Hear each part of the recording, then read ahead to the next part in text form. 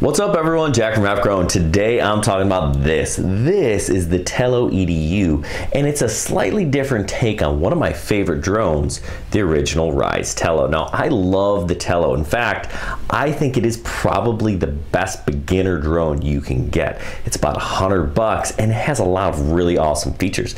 The Tello EDU packs a lot of those same features, actually all of them. It's pretty much the same drone plus a handful of other things that make it really nice and a good option if you're looking to get into coding or teaching or learning how to fly. Lots of different reasons you might want this Tello EDU. Stay tuned and I'll tell you about this Tello EDU and how it compares to the original guy.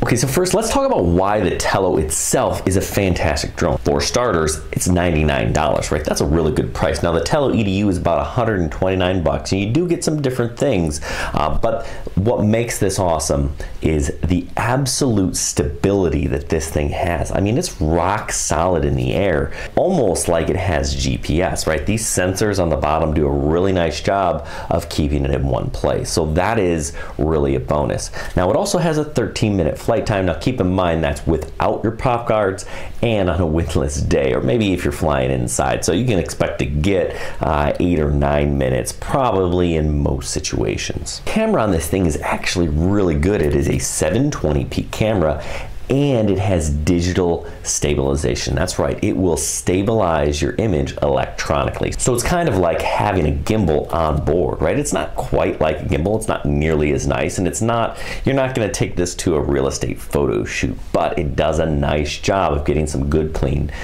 video as well as snapping good solid pictures. It also has some really cool flight modes, circle, orbit. There's even like a little bit of a droney mode. They're all really pretty darn good for a non-GPS drone. Really, you're not going to find anything that does what this does for the price. So one thing you'll notice about the camera is, well, it's recording on board my phone. There's no SD cards. So as the drone gets further away from my camera, I start to get a little bit of breakup. Now you can kind of increase the range and the quality of the pictures with a range extender. We've done that video. Another thing people ask is, does it do flips? Yeah, whether you're using the original Tello or the Tello EDU, it'll flip with a push of a button.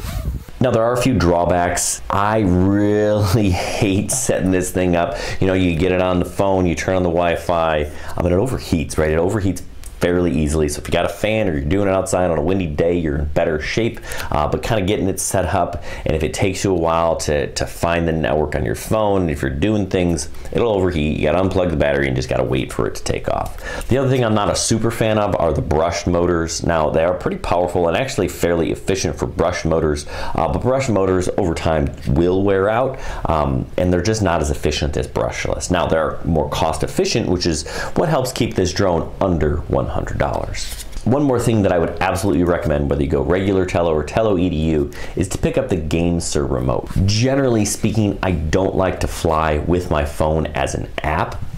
Actually, the Tello is probably the best one there is. It is actually pretty darn good, but this gamepad style remote does a really nice job, connects Bluetooth, and the interface is flawless. Highly recommend flying with one of these if you're flying a Tello.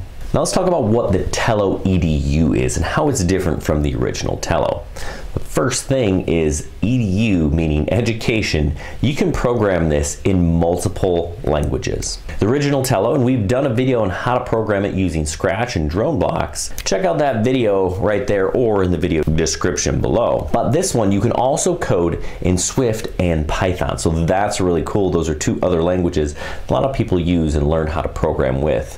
You can do that with this. So there is a Tello EDU app, and it's a very basic app. It takes away the camera features and the intelligent flight modes, and it's just kind of a basic way to fly. It gives you some basic parameters, which, you know, may or may not be helpful. And then there's this kind of cartoony interface where you can kind of learn how to code without actually having to code the Tello. So you code this kind of little imaginary Tello that you see on the screen, and you kind of drag and drop, and you learn how that works. It's very similar to Scratch or to Drawbacks, and like I said, we have a video on how to do that, so go ahead and check the description below if you really want to learn how to do some coding. But yeah, so you have this kind of fake coding app, which is really kind of a neat tool. And then once you've done that, you can go ahead and actually code the Tello or the Tello EDU using the Tello EDU app, and then it'll fly and do the programming that you've asked it to do. So kind of a neat little option. I did find this app to be more glitchy than the standard Tello app, but hey. The other thing that you can do with the EDUs is you can fly multiple programmed at once. You can do drone swarms, so you can program a whole bunch of them, do some cool stuff. That's really cool. And the other thing is they come with 4 of these reversible mission pads, where if you're using the new SDK 2.0, you can have it fly to one of these pads and have it recognize it with a downward camera and program it to do whatever you think it needs to do when it gets to one of these. So we'll test all these features out. So no, this is not a full review of the Tello EDU. I just wanted to kind of tell you what some of those differences between it and the original Tello are. Either way, they're both fantastic drones, and if you're looking for something for about $100, that's what you want. And even a lot of the $200 drones, in my opinion, fall short of what this Tello can do. In terms of bang for your buck, the Tello or the Tello EDU might just be the best drone out there. I'm a really big fan of the Tello and the Tello EDU. We're gonna get more into coding and programming and drone swarms and mission pads in a later video, so make sure you subscribe and check us out later. Hey, thanks for watching, good luck, and happy flying.